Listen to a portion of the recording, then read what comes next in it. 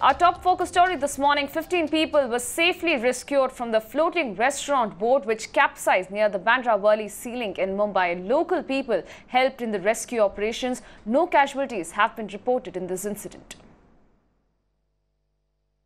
Richa now joins me on the phone line with further updates on this. Richa, while the local people in fact have been of a great aid in the entire rescue operations, what is the next progress there from the police, especially to find out whether there were any kind of negligence that were found to be on board? What is the reason for this floating restaurant to capsize? Yes, absolutely, Apurva. In fact, the eyewitness account as well as the employees who work there, they have in fact gone on record and stated that the ship started drifting backwards around afternoon. And in fact, there were motorists who were driving on the Bandra Sea Link noticed that the ship was sinking and informed the fire brigade and police about it.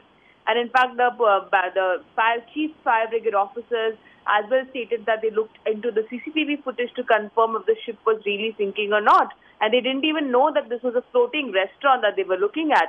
And around 6 to 7 p.m. in the evening is when the ship completely capsized, while some of the crew members, in fact, were also there. And they were, in fact, safely moved out of this Arc Deck restaurant, which is a very famous, in fact, floating restaurant on the Bandra Sea Link. Okay. Although the official word from the owner of this Arc Deck bar has been that they do not wish to comment on it, but the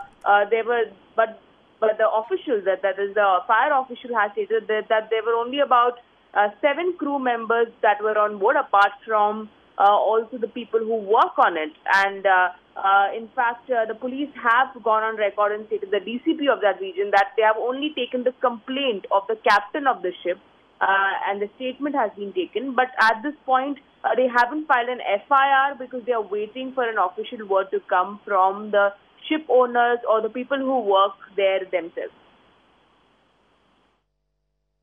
But Richa, more importantly, there are questions being raised on whether this was being monitored closely. But at the same time, how long was this floating restaurant really functional? Were there precautions that were being taken? But more importantly, how long was this restaurant functional?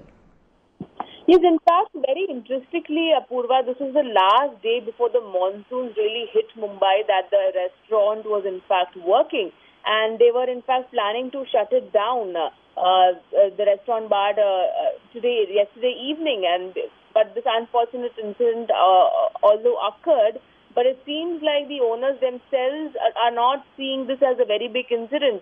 Although the police might further investigate, the Coast Guard also might investigate to find out if there were any irregularities or if the quality of the ship was not up to the mark. But clearly all that will only be revealed if an official FIR or a police complaint is filed with the Bandra police.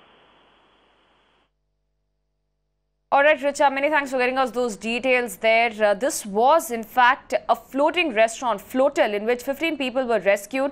The entire restaurant was called the Arc Deck Bar, which is a luxurious offshore dining and party attraction there in the Bandra Sea Link. And that capsized yesterday at around 6:20. That was the call that was received. And around 15 people were rescued after a yacht that was converted into a floating restaurant capsized in the Arabian Sea, after which they were rescued with the help of locals as well. Currently, as my colleague Richa was also pointing out, the reason for this incident is also being probed, as far as the other issues regarding permission and other illegalities are also being looked into this matter.